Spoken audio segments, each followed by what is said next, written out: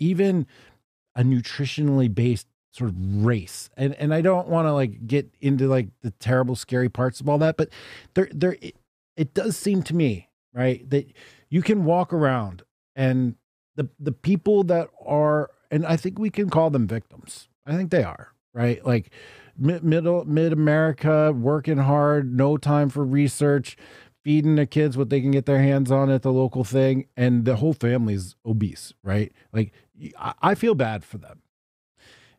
That is going to be replicated and compounded. And eventually we're just going to have sort of like a biological drift. Do you see that, or do you feel that? Am I thinking crazy that the class divide in America is at least manifested nutritionally and then in its health, or perhaps even driven by it?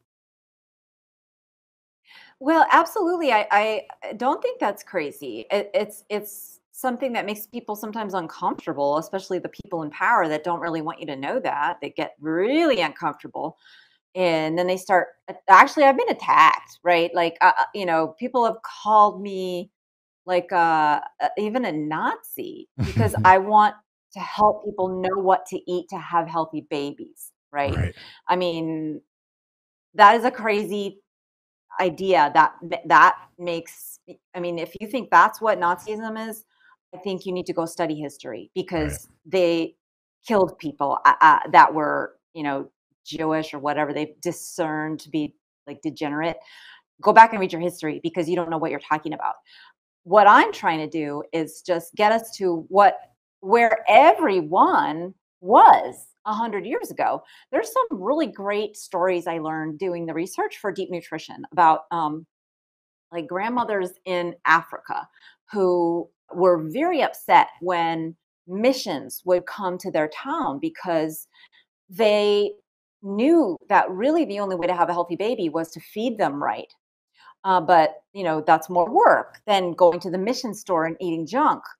But their daughters were having babies that just the attitude was, well, if they get sick, I'll just take them to the mission, hospital, and they'll take some antibiotics. And the grandparents were really upset with that. They were like, this is not good. This can't end well.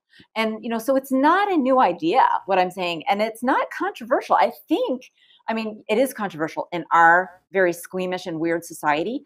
It's controversial, but it shouldn't be. I mean, that's part of the problem. That's part of, like, to make that kind of discussion, to throw shade on that sort of basic survivalist discussion is bad. That is wrong. Don't do that. We should be elevating this discussion, not trying to suppress it.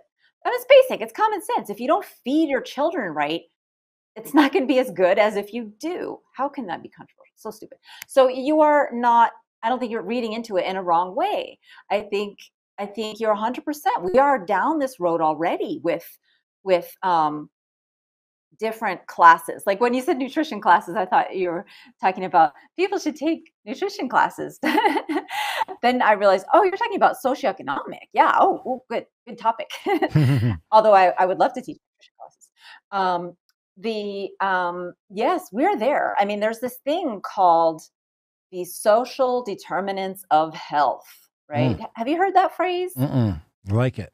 It's kind of a lefty phrase, Mhm. and I'm not saying there's anything wrong with that. It's a phrase. What they're doing is they're saying that there's something about your socioeconomic level that limits your health, right? That's Mhm. an entryway into this very important conversation. Sure. And what they're saying is like it's stuff like well, what they are saying also is what you eat. And if you've heard the term food desert before, it comes out of these conversations around people who live in a food desert, which means like your best grocery store is like the dollar store or a 7-Eleven. Like there's no fresh food anywhere within miles. You can't get fresh meat or fresh vegetables. And that's a food desert. And they know that people who live in food deserts are destined to be more overweight, have more diabetes, have more mental health disorders, have more difficulty getting a job, finishing, college. It's Crime. not genetic, right? They're Yeah. not saying it's genetic. Yeah. But the doctors are saying it's genetic. The doctors are saying that African Americans are just more prone to type 2 diabetes and obesity and hypertension. That, if you ask me, is racist. But Right. I don't want to use that word. Sorry, I don't want to get you canceled. But no, I mean, I'm serious. That is so short-sighted.